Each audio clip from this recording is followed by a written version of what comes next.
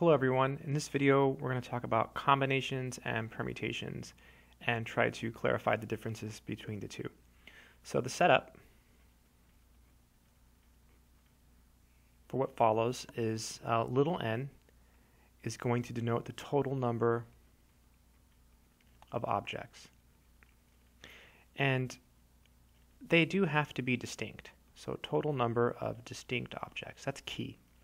So we have n different things. So if we have 10 people total, we have 10 objects total.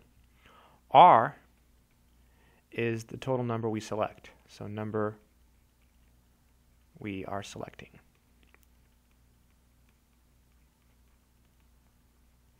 All right, and so there's two distinct but similar concepts.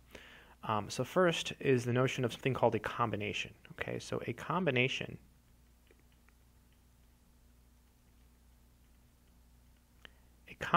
is a selection without regard to order. So is a selection without regard to order. So without regard to order. You might say, well, how is that possible? You know, when you select things, doesn't the order always matter? Not really. I mean, say you and your friend both applied for jobs at the 7-Eleven as cashiers. If your friend got the job first and you got the job, then you both got the job.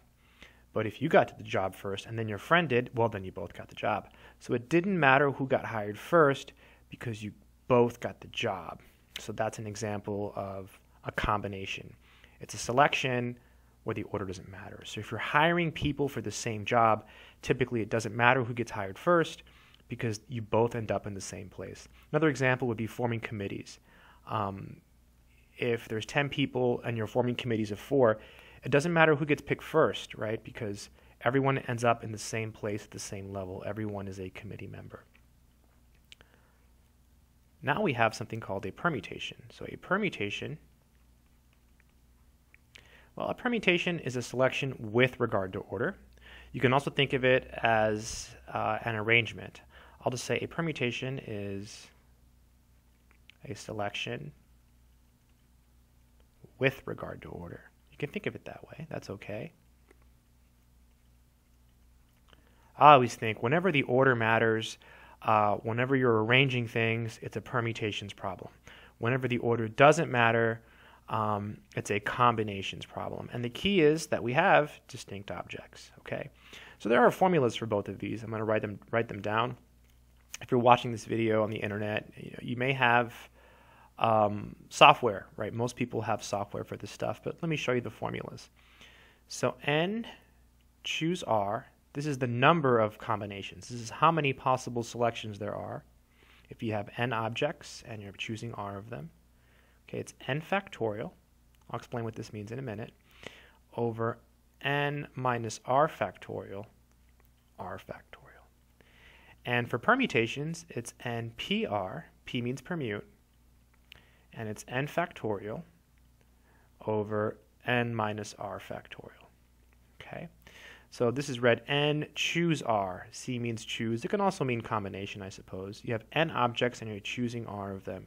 Here you have n objects and you're permuting r of them. Permute means arrange. So what's a factorial? Quick crash course. 0 factorial is defined to be 1. 1 factorial is 1. 2 factorial, it's 2 times 1, so it's 2. 3 factorial is 3, 2, 1, 6. 4 factorial, well, you guessed it, it's 4, 3, 2, 1, and so on. So that's 24. So 6 factorial would be 6, 5, 4, 3. You just count down and you always stop at 1, okay? So that's 720, I believe. Yeah, it should be 720. If my memory serves correct. All right, so let's do a simple example and see if we can decipher which one to use, combinations or permutations. So, this formula, again here, this formula here, tells you how many combinations there are. So how many ways can we select r objects from a group of n without regard to order? This formula over here tells us how many ways can we select r objects from a group of n with regard to order. So key concept, Permutations, order matters. Combinations, order does not matter. Let's do some simple examples. Say we have 20 kittens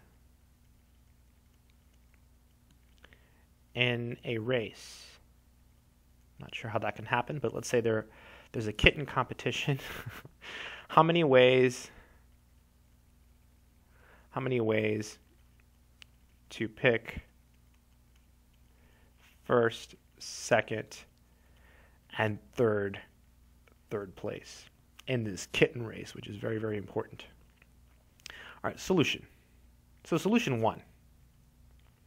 So in this case, the order obviously matters because it matters who first place is, it matters who second place is, and it matters who third place is. So we have 20 kittens total, so n is equal to 20. And r is equal to 3 because we have 3 positions. So it's permutations because the order matters. So it's 20 p 3. I'm going to scroll up a little bit so you can see the formula. Okay, there it is. It's right up here. All right, so it would be 20 factorial over, right, n is 20, 20 minus 3 factorial. And again, if you have software for this and you know how to use it, use the software. This is just doing it by hand just to show you extra life knowledge. 20 factorial over, now 20 minus 3, that's 17. Okay, so up top, 20 factorial is 20 times 19 times 18. And then let's be pro about this. I'm going to show you the way I do it. You just keep going. So 17, 16, 15, 14, right? The next one is 17, then 16. So the rest of this is just 17 factorial, right? Because it's 17, 16, 15, all the way to 1. And on the bottom, you also have the 17 factorial. This is absolutely beautiful once it makes sense. Boom. So you get 20 times 19 times 18. And this is actually 6,840, I believe. I should check. I used to have it memorized. Let me double check. 20 times 19 times 18. Okay, I still have it memorized. Okay, so 6,840. Another way to do this, okay, an easier way is to draw a picture. Here's first place, here's second place, here's third place. So there's 20 ways to pick first place, 19 ways to pick second place, because you've already picked first place, and then 18 ways to pick third place. The number of ways to pick first, second, and third is the product via the multiplication rule. So not only do we get the same answer, but it's actually the same product. See, we get the same result.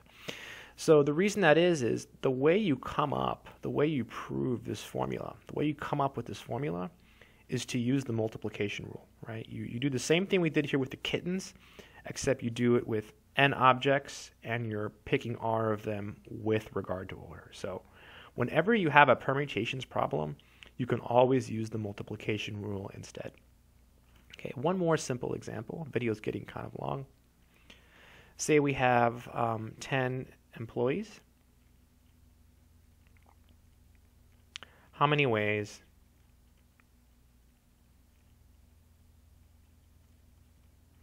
to promote 2 of them to the same position, 2 of them to manager? Okay, so you have 10 employees, you want to know how many ways to promote 2 of them to manager. So because it's the same position, the order does not matter. So this is a combinations problem. So solution, it's a combinations problem. So n is equal to 10, r is equal to 2. Okay, and the formula, I'll write it down again. It's n choose r equals n factorial over n minus r factorial, r factorial. So in this case, n is 10. So it's 10 choose 2. Okay, then it's 10 factorial. And then n is 10, so it's 10 minus 2, right? N minus r. So 10 minus 2 is 8. Got to be really careful here. And then r is 2. I usually use software for this. Just most people do. 10 factorial is 10 times 9, and the rest of it is 8, 7, 6, 5, 4, 3, 2, 1. That's 8 factorial. On the bottom, we still have 8 factorial. and a 2 factorial. The 8 factorials cancel. 10 times 9 is 90. 2 factorial is 2, so we get 45. Kind of rushed through that, but again, the idea is that you know when to use which. So when order doesn't matter, you use combinations. When order matters, you use permutations. Examples of combinations include hiring people for the same job, promoting people, forming committees. Permutations is anything where the order matters.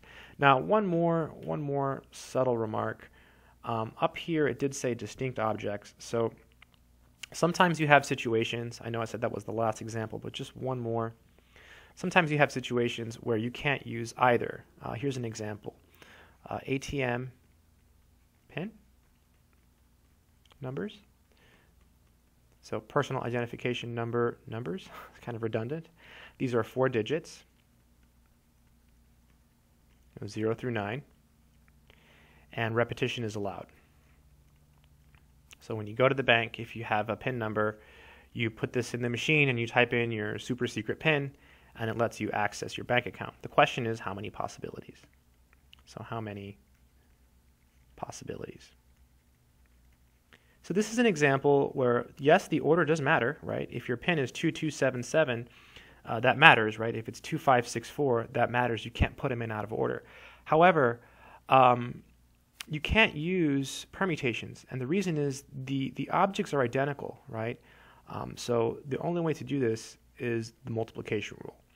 So we have 4 numbers, and we need to figure out how many ways can we construct a PIN number. Well, there are 10 choices for the first number. And the reason is you have to include the 0, right? 0 and then 1 through 9. That's 10 choices. Repetition is allowed. So you have 10 choices for the second number, 10 choices for the third number, and 10 choices for the last number. The number of ways to pick all 4 numbers is the product. So it's 1, and then you can just count the zeros. Watch. 1, 2, 3, 4. 1, 2, 3, 4. You can always do that when you're multiplying tens.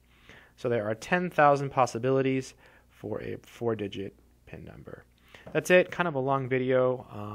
And again, most of the time, when you're doing permutations or combinations, you can use software to do all this stuff. I just wanted to show you how to do it by hand. That's it.